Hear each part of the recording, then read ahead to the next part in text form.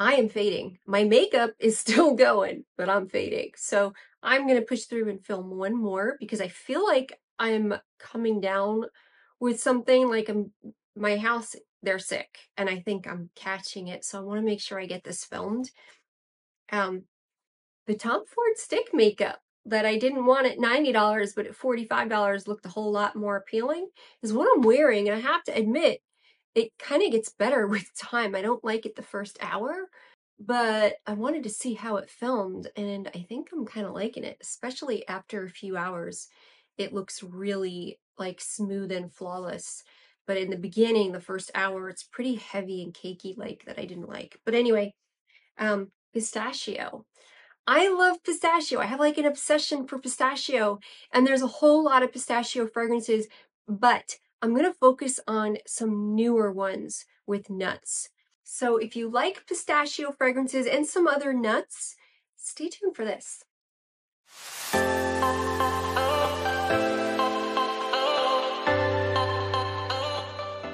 If you're new here, my name is Greta, and I absolutely love perfumes and fragrances of all different styles. And whether it be body lotions, body washes, or perfumes, I really like them a lot. I tend to lean into niches. If that's something that interests you and you're trying to find more perfumes to explore, or you want to learn a little bit more about it, hit that subscribe button and the notification bell so that you'll get me in the feed, and it really does help my channel a lot for you to hit that subscribe. Also, double check that you are still subscribed. Sometimes Google likes to do this cleanup thing and they will unsubscribe you, or if for some reason I got a surge of subscribers from a shout out or something, they will unsubscribe them again. So it's a weird thing. Just subscribe. Anyway, let's get in this. So I tried to stick to some newer stuff. I have some that I had tried that I really like, but I don't have the full bottle and I might not have the sample anymore. So I am skipping a couple, like Wilhelm Faces of Francis. Really like that one a lot, but I don't have that sample. I think I maybe put it in someone's package. Like, you know, I do sometimes. I throw in other samples that I don't use anymore and I just want you to try it. So I just throw it in your package when you make an order, whatever. But let's do some. Let me start with this one. Now, this is a house that I don't typically like. And a lot of the times because of the performance for the price. Because of that, I will never get PR from them. I've already, I guess, I mean, I said one fragrance I didn't like, and that's all it takes. I will never, ever receive fragrance from them. But honestly, I don't care because I'm here for you, not to say what they want to hear so that I can get on their little PR list, and then you have to walk on glass to make sure that you always say something nice about them, because I'm not here for that. I can buy the fragrance. I have no problem. I have the resources. If I like something, I'll buy it with my own money. I don't need to receive the PR. I enjoy working with brands that don't mind if I say I don't like something. And I'll even tell them, like, yeah, I got it. I just didn't care for it much. I mean, I'm not here to be mean to them or be ungrateful for a gift, but I'm also not going to say something to be ultra kind if I don't like it. If I don't like it, I don't like it. I try to be professional and describe it for somebody that might like it, but I'm not going to, you know, walk on eggshells for brands. And some of them are a little more sensitive than others. But anyway, let's get into this one. Kay Ali Yum Pistachio. I do have the Dapper version. I do understand that the Kay Ali version opens more citrus, which is usually a sign of a higher quality, more complex fragrance, which I would expect from that for the price point, whereas this jumps in right to the creamy pistachio. Now, I do find, however, that Dappers can be more mass appealing than some fragrance than originals, and they also definitely have better performance and price point. I love this one. I've worn this a bunch. It's definitely a creamy vanilla pistachio, a little bit more like that gelato that it's supposed to be, the Kay Ali. I can't tell you for sure what that one is, but I can tell you what this one is. And it is so delicious and cozy. And I definitely get pistachio ice cream from this one. He definitely hones in on that melting kind of ice cream. It's not hard and cold. It is like it's been sitting out for 10 minutes and getting nice and soft, or like a soft serve. No, it's melting. It's hard ice cream that is melting, and it's so good and so cozy. Like, this is one I absolutely love. Yeah, you can see. I mean, this is all me. Look how much I do. Oh man, I better get another one. I did not share this at all. So I think that's a good dent for me, considering my collection. I had no idea I had used that much. It didn't click. So yeah, definitely a winner, this one. Now, another one that is a pistachio fragrance that is by a house that I don't typically care for their stuff. But when I heard pistachio, I mean, it was like, you had me at pistachio. I'm willing to give them a shot. So Lucky sent this to me. Thank you. Uh, and it's by Obvious Perfumes, Una Pistachio. Now, Obvious Perfumes, I mean, they're wonderfully ecologically sound kind of company. I did do a master class with them, which is where I got to try the whole house and learn about them. They use the most minimal amount of glass on their bottles, so it is very thin. You can see there's no heavy base. They use cork, which is weird because in wine, there's a shortage of cork, of natural cork. So I find it weird that they're using cork when even wineries are having issues with cork, right? Anyway, they have a cork cap over this. Wow, and they have the invisible straw in here, which is weird because I heard that for ecological reasons, they're not producing them anymore, which is weird. But they are high natural, but I find that Obvious Perfumes are very light and have very poor longevity, which is why I don't like them. They're somewhat Soliflor kind of fragrances too. That's why they're all named by a note. But I personally didn't care for any of them when I did that masterclass, which is weird to not like any of them. The pistachio I actually like. However, I'm going to go again and say I didn't really care for the performance on it. Love the smell, not the performance. It's definitely something that I would want to layer with, and I have something to layer with for you, but it smells really good. But again, the performance was like 2 hours, maybe. Very, very light. And again, more Soliflor kind of. Okay, it opens very garden-like. That has to be that carrot. But I'm getting a carrot in, like you're just pulling out of the ground. Like I'm getting the greens of the carrot. There's a very green initial smell on it that quickly evolves, and I get then more of that creamy carrot, like carrot juice has a milkiness to it. And carrot is frequently used as poor man's iris. Now, I don't remember how much these are. I think they're like 150 maybe or something. I just found personally that this brand in general is overpriced for what they are. There is something good quality about them, but again, the performance is just not that for me. And then it, there is a freshness. There's something very clean about this pistachio fragrance. It is not a like gourmandy type of pistachio fragrance. It stays clean and translucent, crisp-like. So it's great as like a topper, maybe. It starts to get a creaminess, like a sandalwood musk kind of creaminess, but a very light kind of skin scent type of creaminess on your skin, which I don't mind if I get a long wear of a skin scent that you can still kind of just catch on your skin if I'm staying home. But it's okay. Like, this is definitely, if I had to pick one from this house, it would be this one. But I'm not sure I like paying that kind of money. I layered it with the pistachio cream. I did order this. Did I get it from the website or Amazon? From the website. I have a link for both, for either the website or Amazon. They have both. I think it even comes from the same place. It comes from Santa Monica, California, the Pistache. I got the perfume and the body cream. Now, if I layer this cream With this, it's a little bit better, but I really think it's because of this. This performs like a Sol de Janeiro kind of body butter. It has a really thick butter, much like Sol de Janeiro, and a lot of scent like the Sol de Janeiro creams do. Very highly fragranced. I like this one a lot, and again, the price point is really good. I think it's like $42 for this tub. I will put down the pricing because I did it, I figured it all out for my Instagram, and the pricing on here is really affordable in comparison to the same size tub for Sol de Janeiro. However, it is more expensive per ounce than, say, than the Hemp's creams, which I don't know why people say are so overpriced, because the Hemp's creams come in 17 ounces giant pump size and they're always on sale. They're actually really cheap per ounce. It's crazy to me that people are like, oh, this is not worth $20. It's like 3 times the size or like than any of the other ones. Like, it's of course going to be more expensive. But anyway, this is a really thick butter. I do like this cream.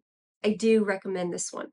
And it's really highly scented, like a creamy pistachio ice cream is what I get on this one, and the scent does last. And it's pretty darn hydrating. It's not as hydrating as Sol de Janeiro, but it's really hydrating. I definitely think this one's worth it. And again, layers really nicely with these because this one would be nothing without that cream. I'm not gonna lie. I do like when a store sends me the perfumes because I never feel like they're taking it personally. Pistache. I did get the EDP also. Oh, this was the $42. This is the $42 for 100 ml. I mean, $42. It's a very affordable fragrance. It smells like a very affordable fragrance. This does not smell expensive. However, for a cheapie, I really like it. I don't like their other products. I got everything from them, and I had issues like the lip balm, lip oil was empty. The eye cream was empty, and the eye cream was sealed. The lip balm was clearly used. It was really disgusting. I didn't like any of those products. I really liked the cream and this fragrance. I would stick to that. This is kind of like Philosophy, is kind of, if I were to compare it to other brands, where it's a really nice, pleasant scent. It doesn't smell like expensive or complex or well made. It's pretty linear. It's comforting. It's mass appealing. It's a great price point. I mean, this is pretty cheap for 100 ml. It's in that 50-cent range per ml, which is affordable to me. So I do like it for that. For a cheapie, I really like this one. And the longevity is not that great, but for that price point, I really don't mind. This one has more of a nutty kind of fragrance. It's more like pistachio pudding is what this smells like, or pistachio whipped cream kind of. And I definitely get more of a vanilla kind of in here. There's not a whole lot of texture to the fragrance. It doesn't have a lot of body, but it definitely has that scent. It doesn't push very much, but you'll be able to smell it if you have it sprayed all over you. Definitely spray heavy with this to get some performance from it. Yeah, but the cream definitely helps on this one. So I do like this, the pistache. Pistache? Yeah. This is a great time for me to stop quick and say, tell me some of your favorite pistachio or other nuts that are kind of blended nuts that you're enjoying. And tell me some of those down below. And then we have also that has pistachio amongst a lot of other stuff in it is the Baklava Royale. Now this is completely empty. I'm waiting for my restock. It's been circling around with the post office for a week. It hasn't really moved since they received it, so I'm a little worried, but I have restock on the way. This one, I wish I could spray it again. I know I featured this. Ooh, squirt. Yeah, opens very citrus, very vibrant citrus. And then quickly you get a honey nut kind of come up in here, and you start to get like a bubbling up of this baklava kind of smell. But I have this really nice like orange lemon also. And then you have orange blossom that kind of breaks through it and gives it more of a floral aspect to the gourmand and breaks it up, because baklava in itself is a very rich kind of food that is very dense and rich, and probably not something that I want to wear as much as I love the smell and I love to eat it. Where she kept this more vibrant. And actually, this is one that grew on me with time. It wasn't like an instant wow with me. However, after like a week or two, and certainly like making all the decants and constantly spraying it for you all, was like, I think I kind of like that one actually a little more than I initially did. It's that, because I love orange blossom, and I know Gabby does too, and the way that orange blossom is mixed in there, it's really kind of pretty. It's really pretty and not overly gourmand. As much as that nut, that like honey nut comes through, very, very pretty. Yeah, I like this one, Baklava Royale. Now, if you do want your photorealistic baklava, that is going to be Aurum by Zaharoff. And this is the same perfumer. Claude Deer is the one that works with Zaharoff. He always has. He's done all his perfumes. Claude Deer also did Narcotica Dolce Diablo, which is, again, a very photorealistic fragrance, heavy, same style there. Very heavy, foodie, photorealistic. It may be some, like for me, it's like I really love smelling that, but I don't want to smell like it. I don't want to wear it. It's too much for me. Where I would probably put this in that category again, where it is photorealistic baklava. It smells like it. He got that honey syrup down. You even smell like the doughy flakes in here. You're getting the nuts. He's got the pistachios and the walnuts. So like, don't argue what style, who created baklava first, and which kind of nuts you're supposed to use, because there are full-on arguments about that. He's got it all in there. Well, honey, oh my God, the honey. This like is a punch in the face honey. This is, I know there are people looking for a true photorealistic baklava, and this is that one. I don't know about wearing it though, but I really like smelling this one. And it is more linear, where you're getting that photorealistic baklava all throughout. So Aurum. And then, as much as these bottles annoy me because the caps suck, by Born to Stand Out, Happy Nuts. This one opens boozy, for sure. I get like a blast of rum. Doesn't last very long though, so if you're not into boozy, don't worry. Then the honey starts to come out. And then you get this pistachio, almond, vanilla kind of fragrance coming in with that booziness. And it starts to evolve, and it turns into this super creamy kind of nutty pistachio, almond, vanilla. It really turns creamy, but more in like a sandalwood, musk, creamy tonka bean, like a very tonka forward kind of creaminess fragrance. Almost like if you took Mandorle by Soradora, very popular, like if you took that and added a prominent pistachio to it, kind of, but there's a honey nut aspect to it also. Yeah, like the booze is gone already. A little bit of caramel rum in here too, but that rum is only for that first, like, I don't know, half hour, maybe 15 or 30 minutes. Like, it starts out strong rum, and then that rum starts to kind of blend into it, and all the other notes start popping up. But by an hour, the rum is just gone. You didn't even know it was ever there. But it turns into a very creamy honey nut, like a honey nut pudding or whipped cream. Like, it's really cozy, very creamy. I like the happy nuts, and it definitely evolves and changes, which I like in a perfume. I don't like it being too linear because I kind of get tired of them if they're going to be creative like this. I like it to change into something I can live with for hours that's very comfortable and a little more mass appealing, like is how I like my bases. But yeah, I really like the happy nuts. I gotta admit, I really like this one. What else do I have? Revi. Brevi. Okay, wow. Brevi is very different from these other ones. Brevi, there's something, it opens very lemony, citrus fresh. There's something that stays fresh about Brevi though. It stays fresh with a little bit of a dash of like honeysuckle is what I get. The honey in here is like a honeysuckle with that little droplet of nectar. It's like flower nectar is what you get in here. And then there's this walnut milk in here where you definitely get this feel of walnuts, which can be kind of dry like when you smell walnuts, they have this dryness to them, right? Like this almost a suffocating kind of dryness. Like it sounds terrible, but that, yet it's milky and creamy. So that's like, it does smell like if there were a milk, I don't think there, is there a walnut milk? It's what I would imagine it to be because it has that dryness yet creaminess. Oh, my battery's going.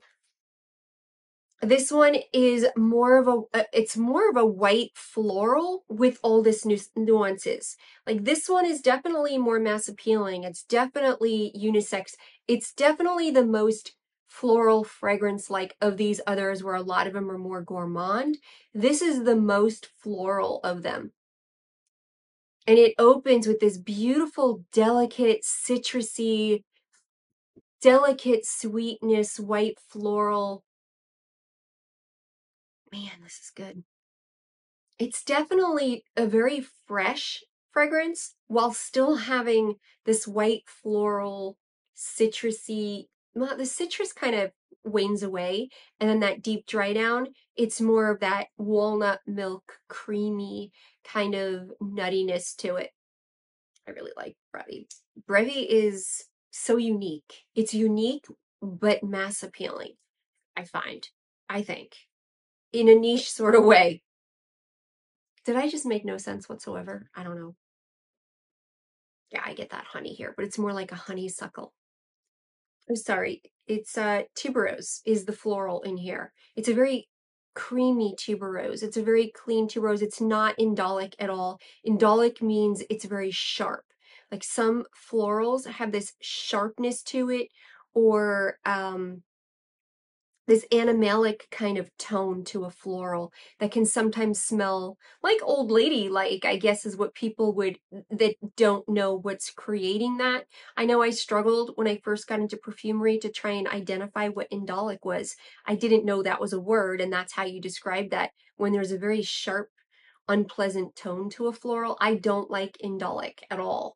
I find it very like old home, like there's an old dusty house to this floral. Like I don't like that kind of tone at all. It's very animalic like. This is not that. It's very light and creamy and crisp kind of tuberose, creamy for sure. The kind of tuberose I actually really like. This one is good, and there's definitely this like honey milk. There's a little bit of tobacco in here, but I don't get a whole lot. It's a very clean kind of tobacco, more like a tobacco floral to it. Boy, this is a short video. But those are my newer favorite pistachio and nut products. There's more for sure. I didn't go through all of them, but these are the ones that are in my pistachio craze. And mind you, I've also been buying pistachio pudding.